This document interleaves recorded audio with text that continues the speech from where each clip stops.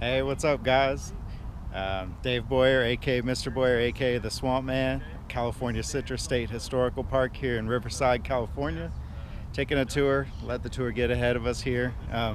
We just visited these trees here. These are all citrus trees that are around this entire grove. We've been learning about all kinds of different citrus, not just the orange that you may have obviously had before. The tree here that I'm next to is a palmetto. This is one of the ancestors of the grapefruit. Grapefruits came from this tree a long time ago. So you can see these are actually not even close to ripe. They get way bigger.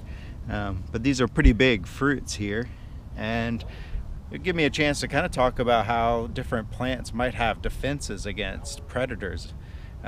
We often think of predators as being things like a bear or a wolf or a puma or something that's going to hunt down a deer and eat it and devour it, But there's tons of predators out there. Any species that's getting eaten or killed by something is a predator. So one of the defenses that the palmetto has is the rind. You've probably peeled the rind of an orange before, and that rind is maybe a centimeter thick at most.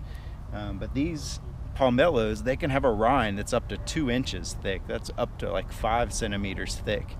And that thick rind helps to make sure that any pests, any insects that are trying to get at the fruit have a really thick wall to get to have to go through, and it's really difficult for them. So it's one way that they help to protect their fruit.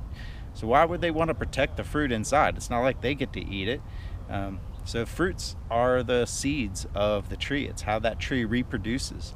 So by protecting their fruit, they're protecting their reproduction and allowing their plant to spread and grow. That's what every species on the planet wants to do, is to survive and reproduce. Pretty cool. We're gonna get to taste, I think, a palmetto a little bit later on this tour, but I wanted to stop and share it with you. Tell you science rocks. Peace.